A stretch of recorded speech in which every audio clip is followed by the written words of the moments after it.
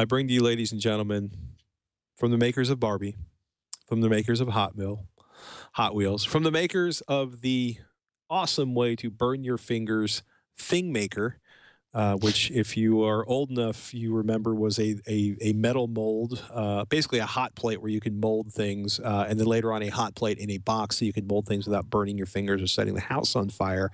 Coming fall 2016, the ultimate 3D printer for creative families, the ThingMaker, which is essentially a Mattel 3D printer, and including an actual app that they worked with. The ThingMaker, the ThingMaker design app, which is, you can download it right now on iOS or Android. It is extremely early in the app design, but they got together with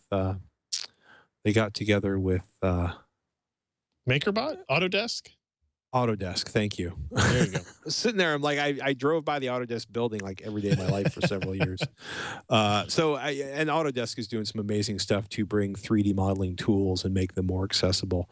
I'll be really curious to see how this turns out, and what because right now you look at the model, there's some sort of robots you can play with, and a necklace design and some other stuff. But the idea is that you're going to be able to assemble figures, accessories, dragging and dropping parts together. So it is a really interesting. I love it. Really interesting premise. Yeah, $300 is the price. It looks like it's, which is, given the scale that Mattel could bring to this, and the fact that we're already seeing a bunch of $300 and $400 $300 and $400 3D printers out there. The thing for me is looking at this is this is either going to bust. And especially whether or not you can print to it with things other than the ThingMaker design app, or if they enable the ThingMaker design app to do all the sorts of design things you can do with a full design app. But I look at this and I think this is either going to be amazing for 3D printing, and 3D printing is going to become incredibly common, or this is going to shove 3D printing right back into the far side of the maker garage where it's been for the past few years. So $300, not a huge print volume, but a pretty cool concept.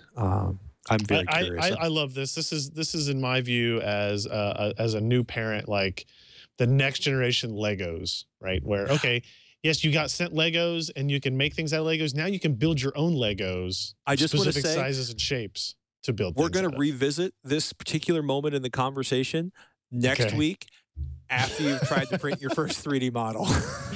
Okay, fair.